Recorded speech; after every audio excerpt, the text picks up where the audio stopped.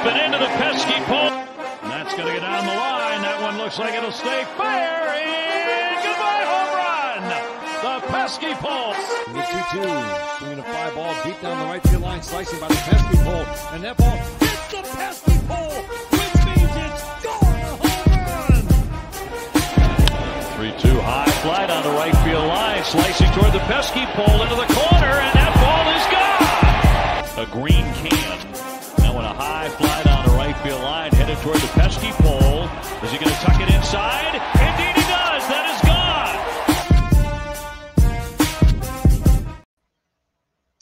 gone. Welcome everybody to another episode of the Pesky Podcast. I am your host, the RITT. With me is my head writer, Mr. George Sutherland. George, what's going on, man? How you doing? I'm doing well. Yeah, things are good. We're it's a nice fall day in New England. It's absolutely gorgeous. After the storm over the weekend, we deserve a few nice days. So it's been really, really good. So enjoying this big time.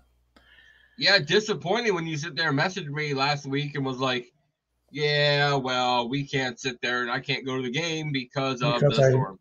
Yeah, and trying to clean up, I twisted my ankle. And I'm like, I'm not going to try to walk up and down stairs. And usually I park up on the hill opposite the stadium, so I wasn't going to try to do that. So safety first. So anyways, a lot's been happening since you and I talked last. And a lot's been happening since DC and I did a podcast on Sunday. Yep. We're not going to be talking about GM stuff all the time. It's going to get boring. But guess who's back? Tristan Casas went on the IL. And, well, our beloved Bobby D comes back. And, man, he's not doing too bad since he's come back up. There was an interview where they asked him, and he's changed a few things, worked on a few things during the season down in AAA. And Bobby Dahlbeck, he's batting a .273, 4 runs. He's got a stolen base. He's got a dinger, a home run. His on-base percentage is .360. So Bobby's he's back up at the big league. And he's got smiles. He's grateful for being up there. Yep. Have you noticed anything different about him when he's being up in the major league roster again? I think he knows that this may be his chance to make somebody else's roster going into 2024. He seems much more relaxed. Okay. I mean, last year, he looked like, he was looking over his shoulder every 2 minutes going, somebody going to take me out of the lineup. He had some abysmal periods last year. I think in AAA he's matured a little bit. I think that Tracy? Chad Tracy? Chad Tracy. Yeah, who's the manager down there? I think he settled him down a little bit, and you knew in the middle of the season he wasn't coming up. Okay, that was abundantly clear. They were riding. They were going to ride Casas as long as they could, barring injury. Injury happens, he's up. He's going. I think he's going to try to take as much advantage of this as possible, realizing that some team will say, right-handed bat, got some pop, can play the corner infield and play right field too. Not a bad addition to the roster. And he's still making league min, so that's a plus as well. Yeah. And he's filled right in, at first base. Some people even might go and say that Bobby's D is a lot better at first base than Casas. At this stage of his career, yes. Because Bobby's had, 4 years now? Remember, Bobby was no whiz kid on the bag either when he first came up. He made errors. He came up through the minors as a third baseman. He's made tremendous strides on his defense, okay? And the other thing is he's been a good soldier for the organization. He went down, didn't mouth off, did his thing. Every other GM in the league is going to look at that and say, quality guy.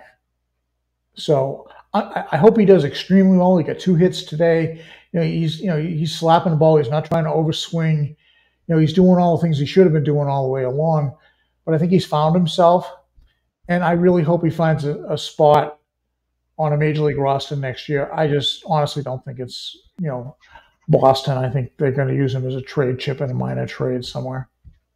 Yeah, including the game at Texas, he's batting went up over 300. He's batting 308 now. Great, I think, right? An 879 OPS. That's pretty good. Yeah. For him coming up.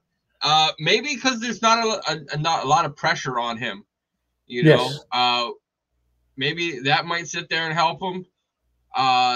Let's sit there and go with overall down in the minor leagues. This year, he had 82 runs, 413 at bats, 111 hits, 14 doubles, 3 triples, 33 home runs. So 79 ribbies, 64 walks. His average was 269. And his OPS 938. How many times did he strike out? Struck out 169 times. 169 times and 413 at bats. Not great, but better than it was. So. Yeah. So I just think that Bobby sits there and he just wants to have fun. Go back to the having fun and everything. So.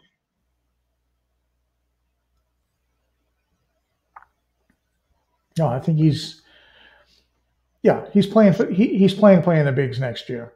So more power to him. Wish him all the luck in the world. He's been a good kid, particularly this year, given everything that's gone on. He's been a stand-up guy. I wish him nothing but the best if he doesn't stick around in Boston.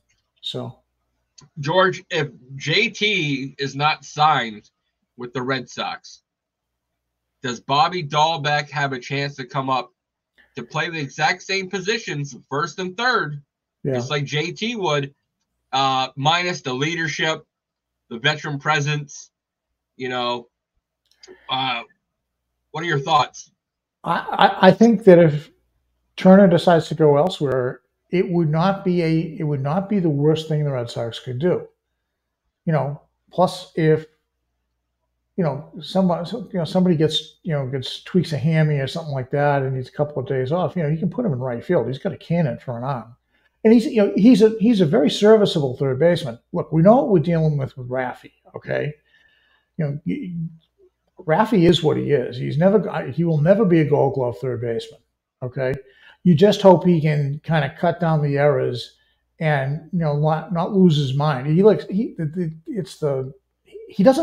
There are so many times he loses focus. It's stupid, right? I mean, you talked about that before. Mm-hmm. I mean, it's like, come on, man, stay focused. Yeah, and it's sometimes I think that it's just he misses his buddy, next to him to keep him focused, to keep them, his head in the game. I know Christina and Melissa said when they were down there in Houston playing, and they were watching, they sit there and said like Devers was looking all around, he wasn't really paying attention, and it's like, man, like what is wrong with him? He's still in many ways a kid, you get your own kids, right?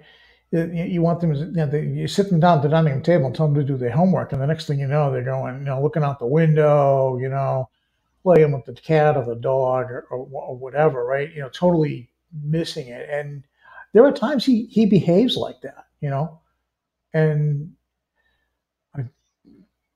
he needs to improve that. I mean, Lord knows he's got the physical skills to punish a baseball. Mm-hmm. Okay. But it's on defense where he totally loses it. Yeah. Devers personally, what's that? How many home runs does Devers have this year? It's over 30. 33. Hang on. Where are we? Yeah, I'm pretty sure. I know it's over 30, and his He's had it for 33 home runs. And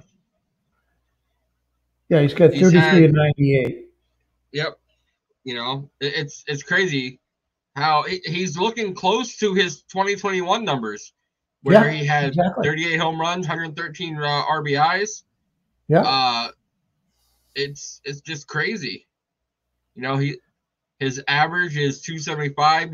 In 2021, it was 279. Remember his average for a while was hovering around 240. Yeah. Right. And he's really turning it on.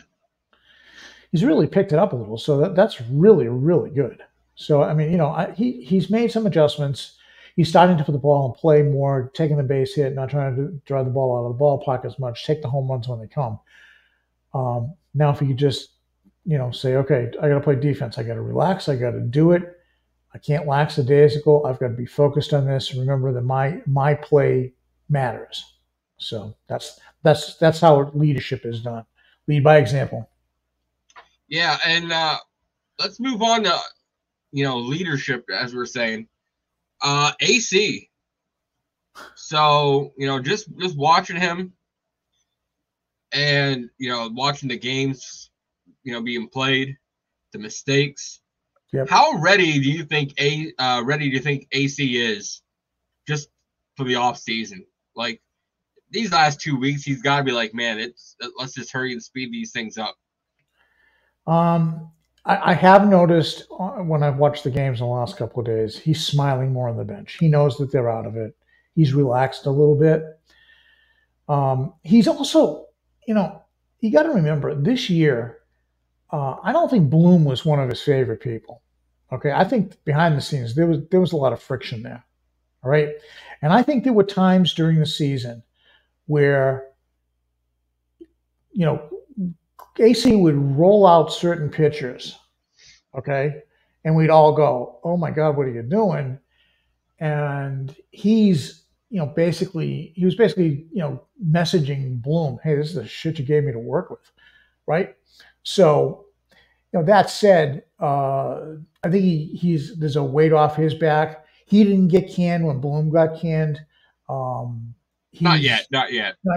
Well, I think management loves him. Okay. They've demonstrated that. I think they felt that he wasn't given all the tools in his tool bag. Okay. I mean, you look at that pitching staff. There were guys that shouldn't have seen the major leagues. Yeah, we got a couple of fines, right? That was good. Guys like Bernardino, like, where'd he come from, right? But at the same time, Kyle Barraclough, Justin Garza, what are you doing, man? There were times when I thought they just were bringing up these kids from AAA to eat innings on purpose and fail. Yes. Yeah. And AC's, basically looked at, was probably looking at Bloom and saying, "Are you out of your mind?" I mean, AC played in the bigs for what, 8 years, something like that. I mean, he's not stupid. He knows good from good and bad from bad. And, you could tell. I mean, it's like, okay, it was kind of got to the end where he was like, "Okay, buddy, I'll show you," And I wouldn't say it was on purpose, but he didn't do anything to curb his angst about the situation and kind of let things roll where they were. If they were like a game out in a pennant race, he'd have moved heaven and earth. But again, he wasn't going to get any support at the trade deadline. So, here we go. We're going back to that whole thing again. Exactly. I think, after the season's over, they're going to huddle up like they always do for 2 or 3 days. What's good, what's bad, whatever. I think AC takes off for a week or so. Okay. Comes back for the general manager meetings. Now, the only thing that changes is if the front office says, "Okay, buddy, we love you. We want you to stay with the organization. We're going to make an assistant general manager." Okay. Mm-hmm. You can learn a little bit more about the front office. You're a smart guy. The players respect you. You got the good rapport with the players. We're going to try you on that. Okay. At that point, you put Varitek in as the manager.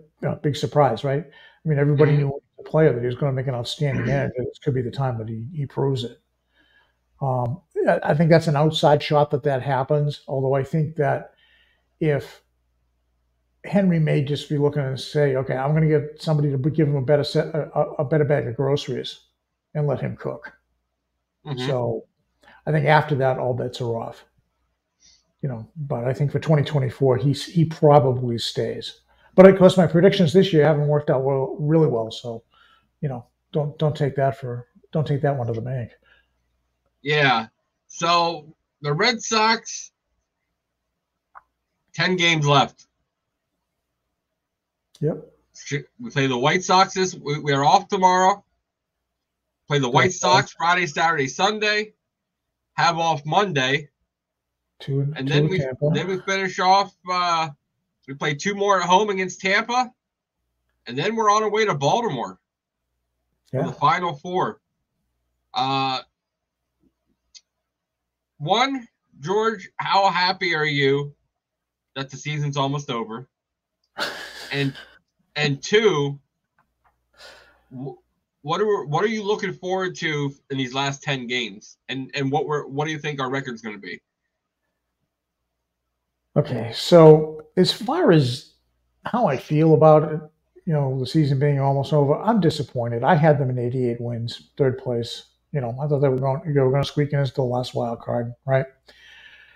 I'm disappointed, but in retrospect, if all the things that could have gone wrong with the roster construction did, okay, and that's baseball.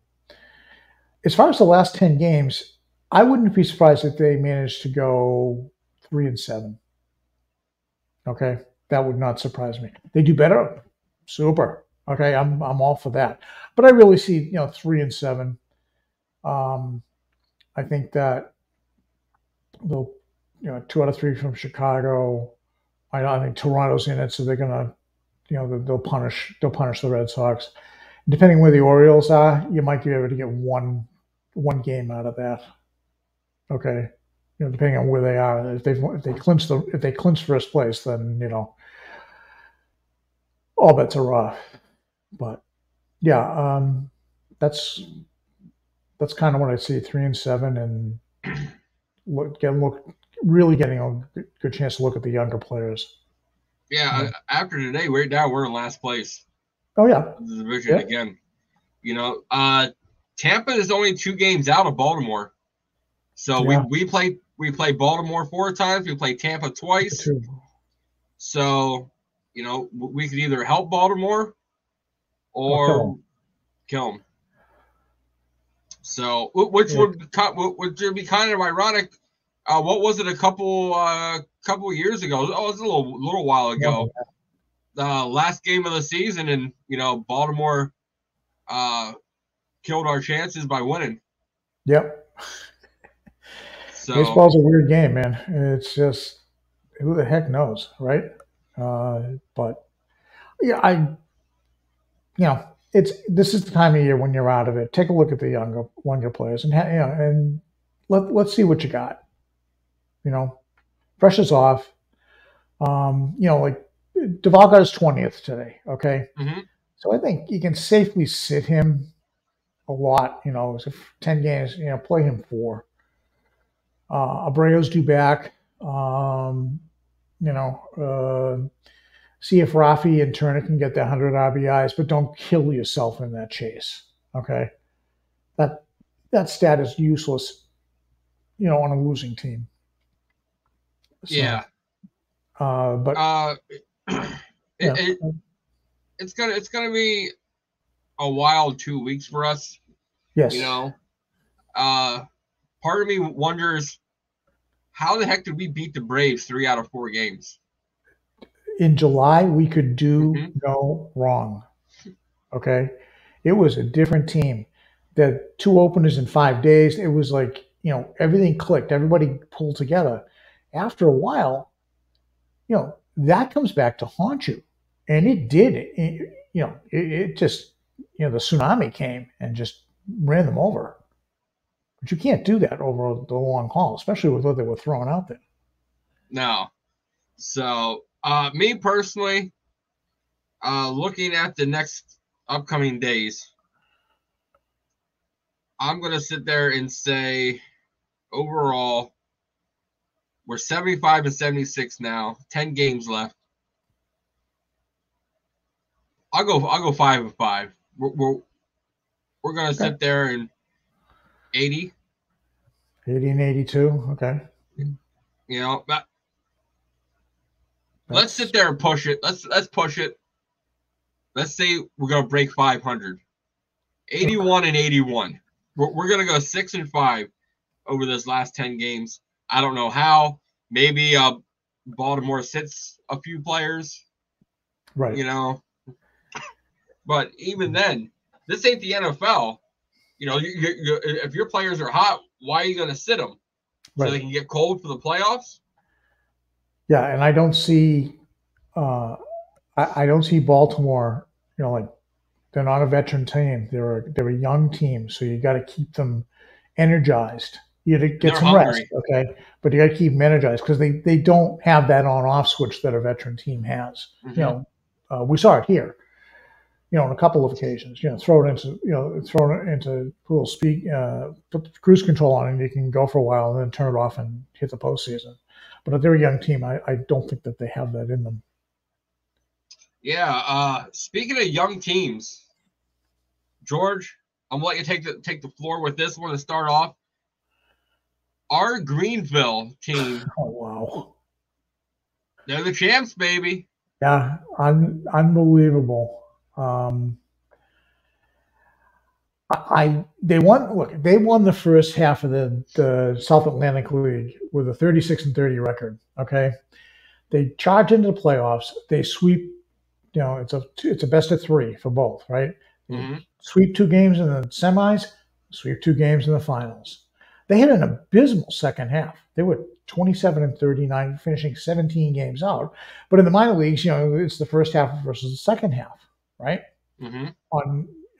So, you know, and the other thing that's really interesting to remember about that team is that roster was a revolving door, okay? With guys coming up from Salem, guys headed out to Portland. Okay, Maya was in Greenville at the start of the season. He made it to Portland. Okay, you know, just the number of players that came, and we've talked to a couple of them, right? Mm-hmm. You know, it's been a revolving door. So the fact that they even, you know, they had a good team, you know, in the beginning of the season, but with all the changes and everything. The fact that they were able to put it all together after a really crappy second half is amazing. I mean, they got like 3 or 4 young players down there that are, you know, got some talent. Edinson Paulino, Mickey Romero, and Gilberto Jimenez. Okay, a couple of others too, but those are the 3 that I think have the best shot of, you know, getting to the majors.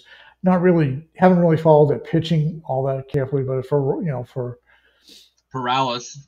Yeah, Morales. Yeah, I mean, that's something I look at. Their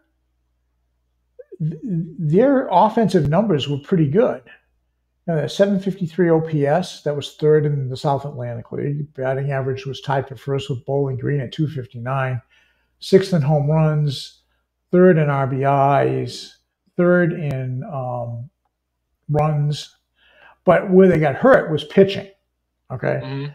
They finished 10th in ERA at 5.02, 9th with a WHIP of 1.43, and batting average 9th at 254. So the pitching, and you'd expect that, I think, at that level. You know, guys, you know, the competition got a little bit stronger.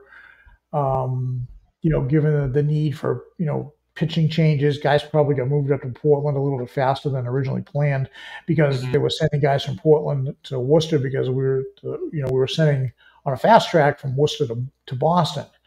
So, you know, kind of should be expected when you look at that, but it'd be interesting to see what happens. But I like the fact that they didn't quit. They went in there and goes, hey, we got nothing to lose, and they won. Perfect.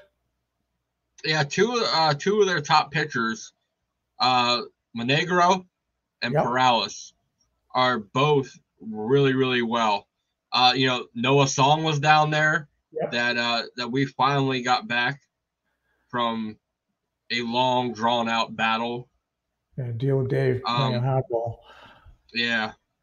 Frank Herman. Yep. He was down there on a rehab assignment. So, he's another one. And then, our guys that we talked to, Joey Stock and Maceo Campbell, they're also down there. It's just overall an amazing thing to sit there and see how successful our team can be. But it helped out that, like you said, in the early on when they won the first half championship, yet they had Marcelo Meyer down there. They had, the Roman Empire, Roman Anthony down there, conquering, the battlefields down there. It's Nathan Hickey was down there. Yep.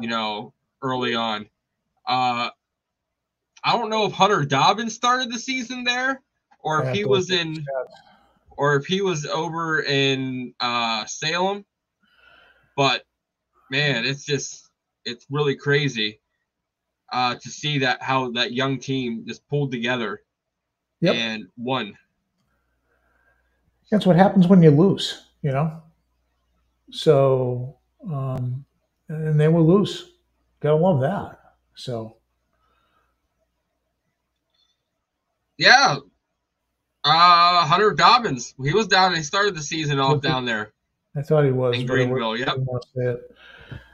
Yeah, no, I think it's really what has turned the Red Sox around in terms of making them a very deep organization now, away from the major league level. The talent that's been there and they've been able to bring in has been excellent. I mean, they've got a number 5 ranking in the farm system. They've got some stud talent. Okay. And hey, that's all you can ask for because, in 2019, there was nothing in the tank in the minor leagues. There was nothing. So, yeah, I said it the other day when in my column about, when they fired Bloom, I said, we owe him a vote of thanks, but I don't think he's going to get it yet. So. Yeah. How long did we have to wait for names we heard in the farm system to come up? Like Tristan Casas. We waited forever for him to make it there. Yes. Who else was down there? That even Bobby Dahlbeck for a while. Ryan Bayo. Brian Mata. Yeah, Mata. Yeah, he's hit the injury train. Yeah, I mean it happens. Even go before that. Mookie Betts, Ben Attendee, right? Xander Bogaerts. Like we would sit there and know these names in the farm system. It would take forever. Okay, we get one this year, we get one next season. Now we have so much to look forward to. Where this year we got to see Valdez, Abreu. We got to sit there and see a full season of Tristan Casas. We got to see Cedon Rafaela. Yeah. A full season of Bayo. Correct. Like all of a sudden, and that doesn't stop there. Right. Next year, we get to see a full season of Cedon Rafaela, possibly. A possible full season of Abreu. Marcelo Meyer may be coming up next year in September. About that time. A full season of Connor Wong as your number 1 catcher. Yeah, full season of Wong, and it doesn't stop there. All of a sudden, the next season, 2025. If we still have these people, Nick Yorkie. Yep.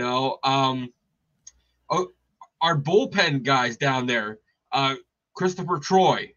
Yes. He could be coming up.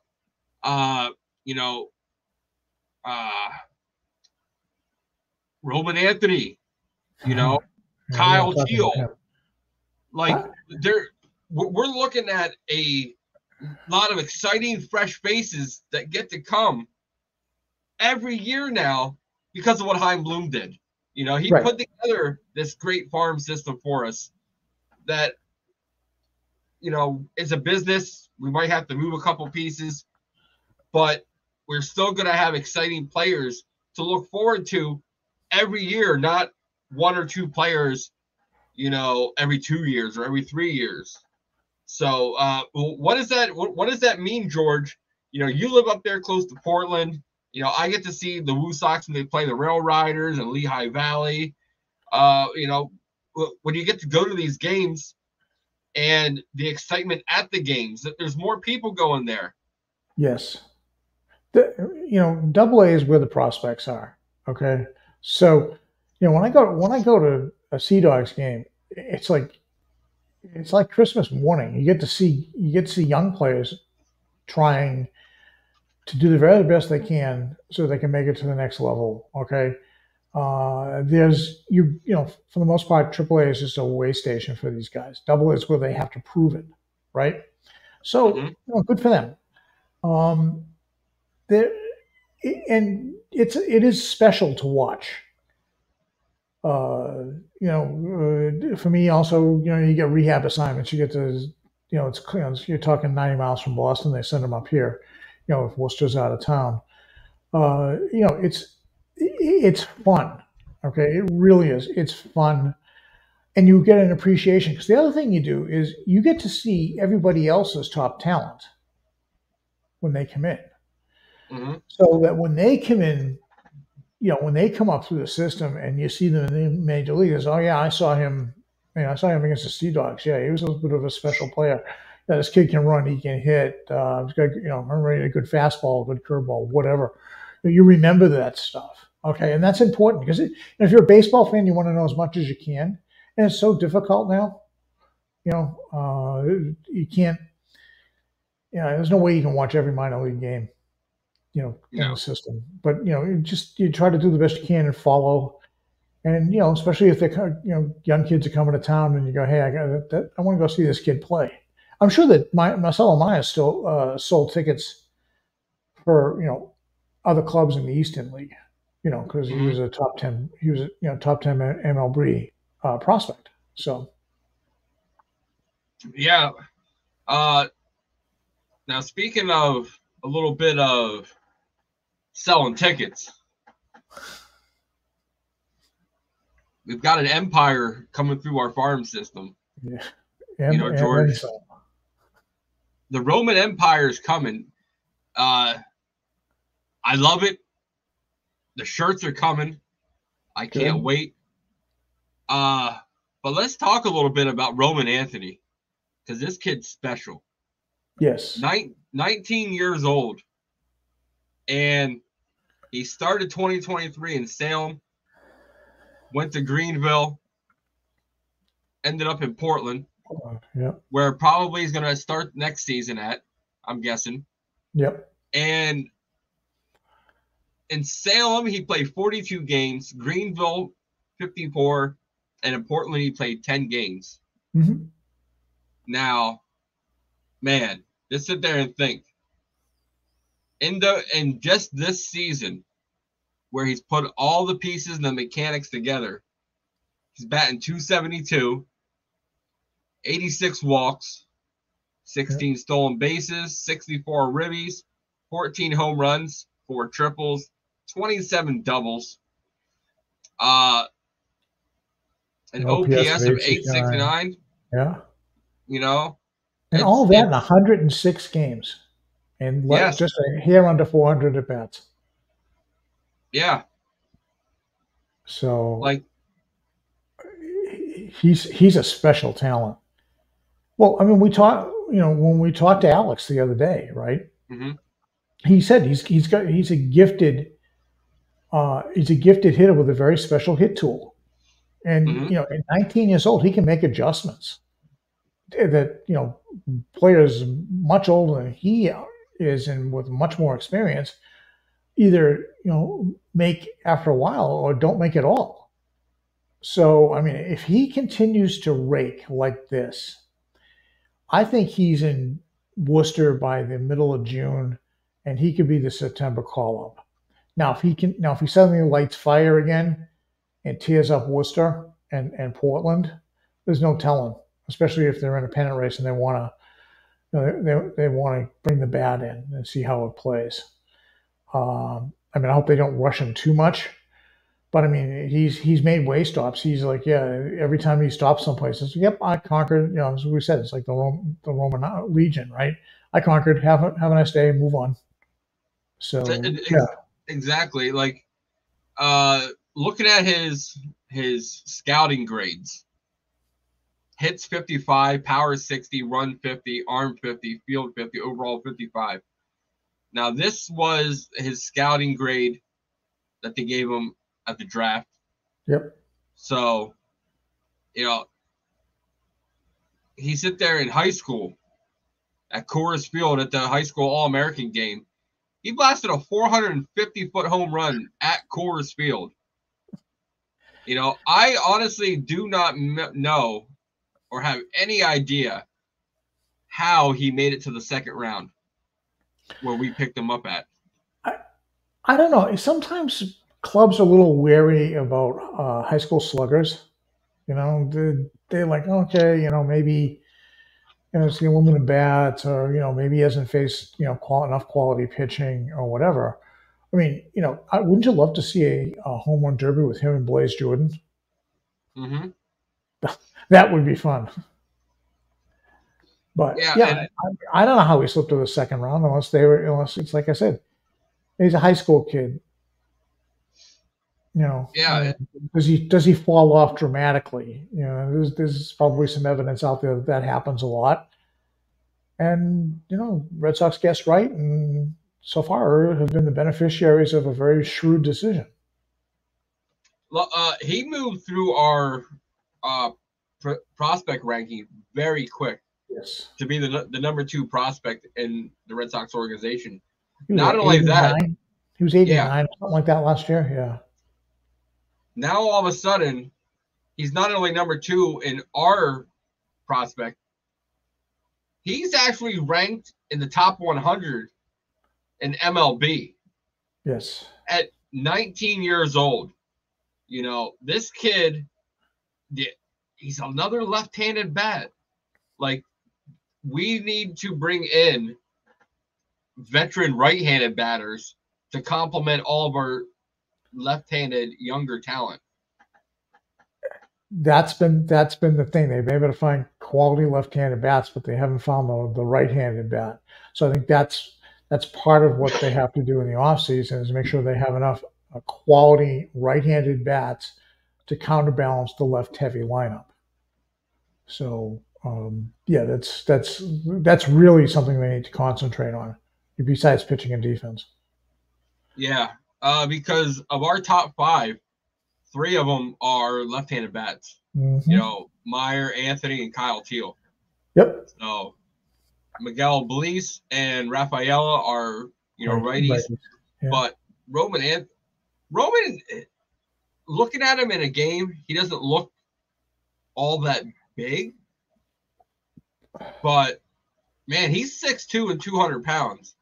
Like, that's a big 19-year-old. And just think if he hits the weight room in the offseason, keeps working out, put some more muscle on that frame. Like, he could very easily, get to 210, 215. He's kind of built like a DB. A bigger DB, because he's got speed to boot, and he's not afraid of anything. Not the stage is never too big for him. He just comes up and says, "Okay, it's a baseball game." So that's it was it's exciting to have a player like that. You just really hope that he stays healthy and he continues to progress on the same trajectory that he has right now. And that, if so, very special player. Much like we were anticipating Rafi would be when he came up. Yeah. So, let me check here real quick. But yeah, Roman Anthony, I can't wait. I wouldn't mind seeing him come up September call-ups, but I wouldn't be appeased to let him develop more, let him get the confidence, because I think that was Bobby D's biggest problem, the lack of confidence that management and ownership put in him, and they set him down how many times off and on, which messes with a young player's head, and right. I don't think he fully recovered from it. And I said the same thing when people were talking about sending Costas down, and I was totally against it. And all these young players, Hey, I was on the Paul Goldschmidt train. Put Costas back down in the minors and let Goldschmidt take over for this year. When I thought that the Sox had a chance to do something, but I'm glad nobody listened to me on that one. Yeah. So, but overall, what is your thoughts on this kid Roman Anthony, the Roman Empire, as we're going to start calling it? He's a special talent. You've seen it. His ascension through the system has been incredible. As I said, he shows no fear. He thrives at every level he comes in. It's like every stop in the minor leagues is not for a very long period of time. As I said, it's like the Roman Legion. He comes in, conquers, and moves on. Leaving his wake. Pitchers shaking their head. So, yeah, I mean, he's a true talent. And as you said, how did he make it to the second round? Yeah. So, guys, head on over to our website. Check out our shirts, the merchandise we have. Head on over to YouTube, follow us. Anywhere you sit there and listen to your iPods, your podcast, Apple, Spotify, iTunes, we're there. Download, tell a friend about us. George, any final thoughts? No. I mean, it's kind of like, let's get the season over with. I like, postseason baseball should be fun this year, watching the Orioles, the Braves, and the like. And then when the World Series is over, it becomes the annual MLB formal and stupid time of the year when heavy contracts are given for no good reason at all. So, that the general manager meetings are always fun. I'm looking forward to camping myself in front of the television, watching those on MLB and waiting for the news of this signing and that signing and, stuff like that. Well, I hope this shows that what the Padres and the Mets did last year. Yeah. You don't need to go and put $400 million payrolls together. Because guess what? Neither team's going to make the playoffs. No. And let's throw the Angels in there, where Adi Moreno just pulled the dumbest move in history, not getting rid of Ohtani when he knew he was out of it, and instead brings in a bunch of players thinking he can do it. Nothing happens. He DFAs them all. They all go to potential contenders. Now, a couple of them are like, Renfroe got DFA'd in Cincinnati. But, I mean, talk about he didn't hide the fact that, he was going to tank. I mean, I thought that was the whole idea, that the MLB was going to crack down. But again, as I've said 100 times, nobody will ever confuse Adi Moreno with Albert Einstein. So yeah, people sit there and complain about what Chaim Bloom did with Mookie. At least we got something in return. You got a starting right fielder. Are they superstars? What would the people think if they just let Mookie walk? Oof. And we got nothing. You know what I mean? Well, the same way that they felt when Xander walked. Yeah. Right. But at least we had at the time Trevor Story to replace him.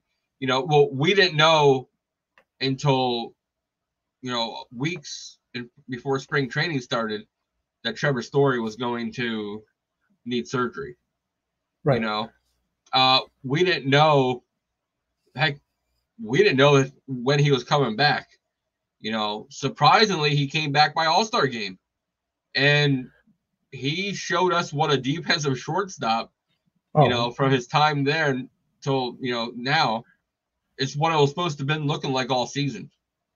Oh, for sure. I mean, if he's at shortstop, right? What did Kiki have? 14, 15 errors, right? Mm-hmm. You know, let's say 15 errors. Take that down by 2/3. You know, Story's going to make an error. I mean, nobody's perfect, but 4 or 5 errors, that actually improves your defense. Now, if you just get Rafi to pay attention every once in a while and knock that down in half, you don't look so bad defensively. I mean, we do other stupid things, and like missing cutoffs and throwing to the center fielder and things like that at the wrong time.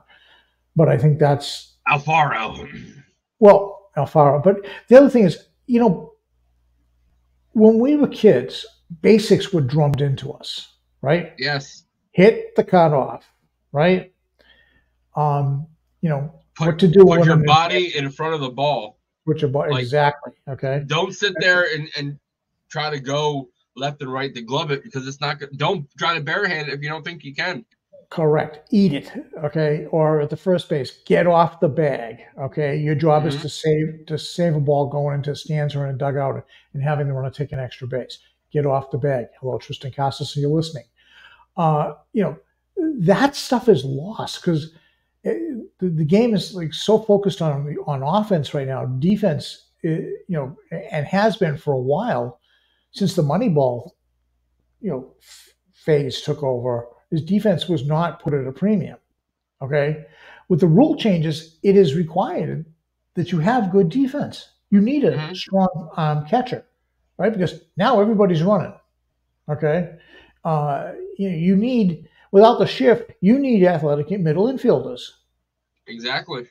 And the game is shifting. I like the rule changes. I think that they've done what they're supposed to do.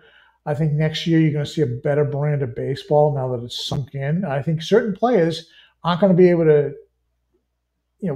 keep their spot on rosters because they haven't been able to adjust. I think certain organizations certainly haven't been able to adjust, especially our neighbors down in the Bronx. So, there's a lot to be said for, did you get on the train fast enough? Yeah, and I'm kind of willing and waiting to see about the off season, because we had some dedicated people, Yu Chang and Christian Arroyo, didn't want to leave this organization because it meant so much to them, and when they were DFA'd, they opted to stay down in AAA. You know what I mean? Do they sit there and work on their mechanics, and do they get a another roster spot next year? Or because they got Valdez, you got Reyes, all that could possibly play second base. Urias, they all can possibly play second base. Yep. Yes, I think that they're going to move on from those guys. I hope that they find. I think Christian Arroyo will find somebody, because he's not a horrible second baseman, and he just needs hitting consistency. Yu Chang, as we said, it's all or nothing. He just swings for the seats. He's a stellar defensive player, but offensively, it's all or nothing with him.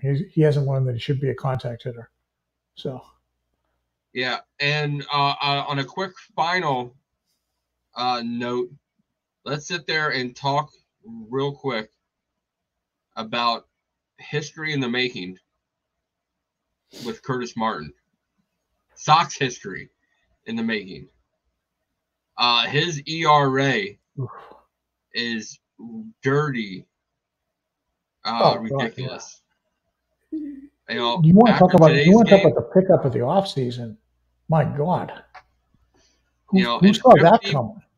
And 50-point DC sit there and he said that was our best pickup. The DC called Chris Martin. In 50.1 innings, he's pitching. His ERA is a 1.07, a 4-1 win-loss record in 54 appearances. 46 strikeouts, a whip 1.05.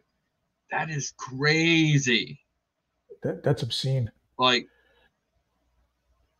his ERA for the last 30 games, 0.34. Ooh, yike. He does it with such like minimal effort. He's so free and easy when he throws, right? It's like he's a pleasure to watch. Yeah. Like he's just, without him being in the back of our bullpen this year, we wouldn't have even came close to the amount of wins we had. No. He and Kenley's had a couple of stinkers, but overall he's done, what you expect him to do. Yeah. So, George, I want to thank you for coming on again, like always on Wednesdays. Yep. It's really appreciative. Guys, like I said, check out the merch on our website. The link is in our Twitter bio. Check out George's Substack. There you go. Or if you're into adult beverages, we've got glassware for you. Oh, yeah. George, tell everybody real quick about what your article this week is on in your Substack. So I'm doing a 3-part series on what it takes to spend $237 million. And it's not as easy as you think. Part 1 was released this morning. Part 2 is going out tomorrow morning, and Part 3 will go out either tomorrow night or Friday morning. Okay.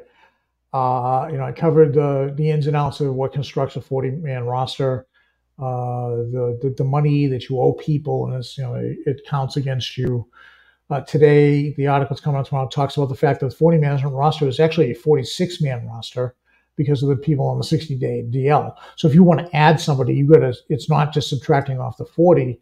You've got to make some additional decisions to get down so you can attract either trade candidates or free agency, and then the money that's involved with that. And then at the end, you get $237 million, but almost 130 is spoken for right now. Mm-hmm. So it's not you get 107 left. Make a couple of moves, you suddenly have more money to deal with. So that's the focus on Part 2. And Part 3 is, and I'm going to include some of the things we talked about the other day on the postseason GM stuff. Potential moves we can make to get better, and whether it be trades, free agency, who to move, who not. Your deal with the Brewers was outstanding. That's a gutsy move. Okay. But if you pull it off, it's right up there in Red Sox history, with the Veritek and Derek Lowe's fleecing of Seattle. So that would be outstanding. The only bad part is I circled everything around the Roman Empire, Roman Anthony. So, well, there's other players. They need a much more balanced lineup, and they've got to take a hard look at that. Plus, lately they've been absolutely abysmal with runners in scoring position. So, yeah, it's bad when you see Bobby Dahlbeck on base and other people leaving him there. So, but guys, thanks for listening, and check you out next time on the Pesky Podcast.